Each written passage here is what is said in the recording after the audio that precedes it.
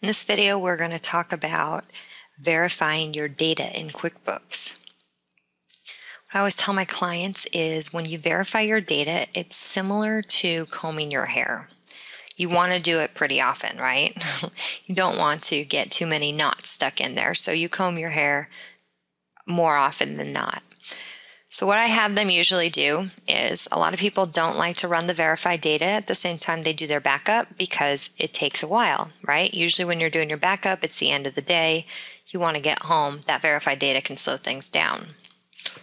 So if you're not going to do it when you back up your file every day, I suggest putting it on your Outlook calendar or Gmail calendar, wherever it is, and making sure that you set up an appointment for yourself to go in and verify the data. Now, verification of data can be done in multi-user mode now. Okay, that was a feature that they came out with, but we're going to go ahead and show you how to verify your data. So you go up here under File, go down to Utilities, and you're going to go down to Verify Data. Okay, gives you a little warning. It's going to close all open windows, which right now I just have the home screen open, so that's okay.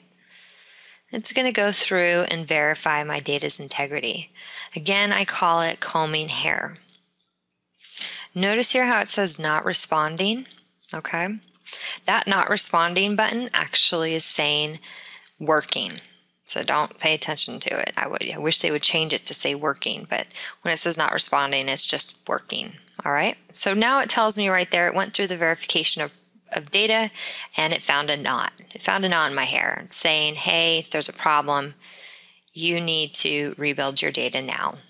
Okay, so I'm going to go ahead and close this. Now I go up to my File, Utilities, and rebuild my data because my verifying data told me there's a problem. It's time for me to rebuild my data. All right, now you might think that cleanup company data is the next step, but it's not. You want to, verifying it is combing your hair, rebuilding it is going in and spraying some detangler and really working that knot out. Okay, so I'm going to go ahead and rebuild my data now. Tells me before rebuilding your data file, a backup must be made. Okay, so I'm going to say okay. I'm just going to do a local backup for now on my desktop. I do suggest making your backups going on a separate drive, of course, or in a different location. And I'm going to go ahead and say no verification because I already know that it's not going to verify. Say okay. Are you sure that you want to save it to your desktop? Yes, I am. Save. Okay, so now the computer's going to go ahead and back up my data. And it's going to rebuild. It was that easy. I guess it wasn't that big of a tangle, and the rebuild has completed. So I go ahead and say okay, and I can continue to use my QuickBooks file.